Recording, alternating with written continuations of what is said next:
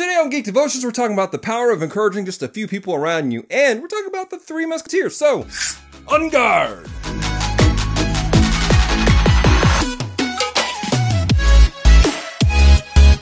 Hello, devoted geeks, and welcome to Geek Devotions, the show from devoted geeks who are devoted to letting people know that they are loved. I'm Dallas. I'm so glad that you hit the play button today. If you're new to our channel, basically we take geek pop culture items such as movies, video games, and comic books, and we use them to let people know that they're loved and that they're cared for. So if you don't watch anything past this episode, please know this. I love you. I care about you. And hey, if you ever need to chat, get something off your chest, feel free to message us. You can reach us on all of our social media. We're on Facebook, Instagram, and Twitter. Just look for Geek Devotions. So fun fact for you guys, I used to be a fencer. In fact, when I was in high school, I was part of my high school fencing team. And when you're part of the fencing team, you learn something. There are essential movies and books that you have to read. Some of which, The Princess Bride, which, by the way, legit fencing footwork. Amazing. All right. But also the Three Musketeers. I'm sorry, but it's a requirement. If you're going to be a fencer, you have to watch these things. Now, over the years, there have been many renditions of the Three Musketeers. One of my favorite ones is the classic 1990s Three Musketeers from Disney. No, wait a minute. Is 90s classic now? I feel so old. Now this one, it contains many of the same tropes as all the other ones. You have a young man named D'Artagnan who has a dream, a quest to become a musketeer. And as he heads out to do so, he discovers that the musketeers aren't a thing anymore. They've been disbanded by the cardinal, right? It's a pretty bad situation. So he's kind of sad, he's depressed, and as he's walking away, he ends up making a few individuals angry and getting into a few duels. What he didn't know is all these duels that he planned to take place at the exact same day, just at intervals. These were all with friends, good friends, good friends, and they all show up. They're like, "Hey, you can't fence him, or you can't duel him because I have a duel with him later." And he's like, "Not until 2 o'clock." It's a great scene. It's probably one of my favorite scenes in the whole movie. I want to encourage you guys, either look it up on YouTube or go get the actual movie because it's awesome. But that being said, in the midst of this, he discovers that these guys aren't just friends. They're musketeers. These are men that have served in the royal guard to protect their king and to protect their country. But now that they've been disbanded, it's kind of a dark time. It's kind of a lowly place because they've been shut down. So D'Artagnan does something really cool. He takes it upon himself to encourage these guys, to inspire them. And what's interesting, and this is spoilers for anybody who hasn't watched the movie, but again, you've had since 1993 to watch it. But what's interesting is this. After he inspires just these few guys, right?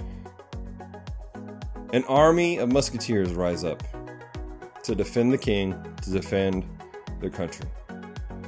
That's what I find beautiful about this story. One young man with a passion and dream ends up inspiring hundreds for a great cause. Which brings us to the point of today's devotion. Is sometimes we can look around us and we see everyone just kind of in this depressing, dark space. And just seems like there's no way out of this. And we go, I'm just one person. What effect could I have? Well, you could be a D'Artagnan. But the fact of the matter is this. It doesn't matter if you're just one person.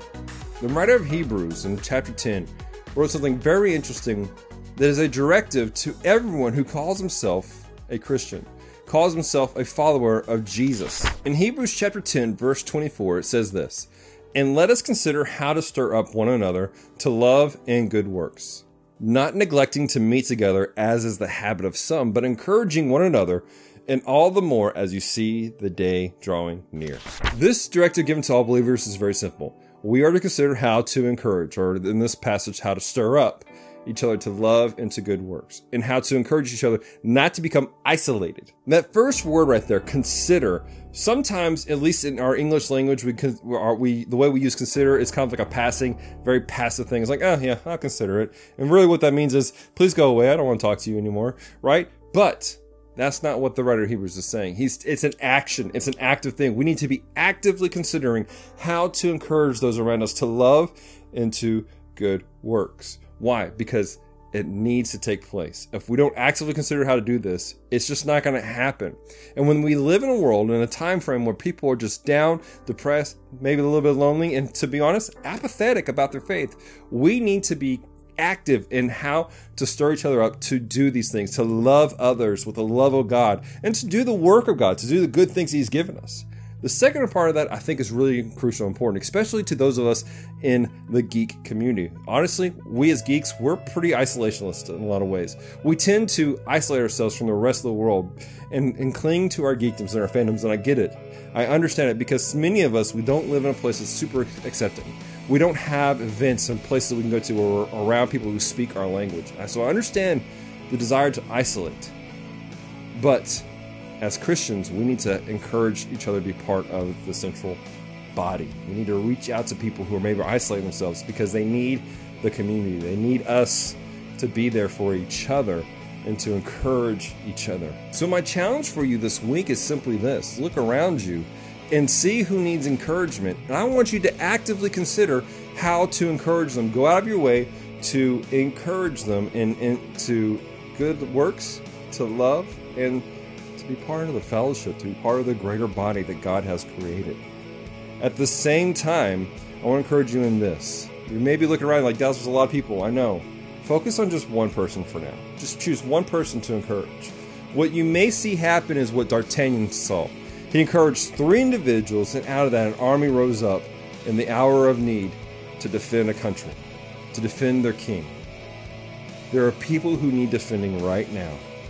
They're heartbroken, they're depressed, they're falling apart, and they need an army to rise up to defend them against those things, to encourage them and to pull them out of that muck and mire. So I want to encourage you, focus on one, and what may happen is you may be the spark to light a revival in your town, in your state, in your country. I'm saying that because we have people international. Hi. So your question of the week is very simple. How do you actively encourage people, or what are some ideas that you have on how to encourage people? Leave in the comments down below. Let us know. Your comment could inspire somebody to do something really amazing. Hey, it may give me an idea on what to do with Geek Devotions to help inspire even more people around us. I know that one of the things that we do to help encourage each other, to stir up people to love good works, to be part of a greater body, is we do these events called Devoted Geek Togethers. And so we're actually doing one this Saturday. If you're watching this, that'll be, if you're watching this when it publishes, it'll be tomorrow, Saturday at 6:30 at the Boardwalks IHOP. We're going to be hanging out. People are going to be dressed up in cosplay because we have a local event called GeekCon taking place. And so we're going to get together with some people afterwards. So I want to encourage you, if you're in the area, come be part of that. It's going to be a lot of fun of just encouraging and loving each other. So if you do that, please come, show up, let us know. Also, if you're GeekCon, Celeste and I would love to meet you, love to shake your hand, love to hug you, love to hear your story. So don't be afraid to come up and say hi. We'd love to take pictures with you, especially if you're in cosplay. We love checking out cosplayers' cosplays. I also want to encourage you guys to do this. Being part of the greater community, I want to encourage you guys to check out a few of our friends. We want you to check out Victims and Villains.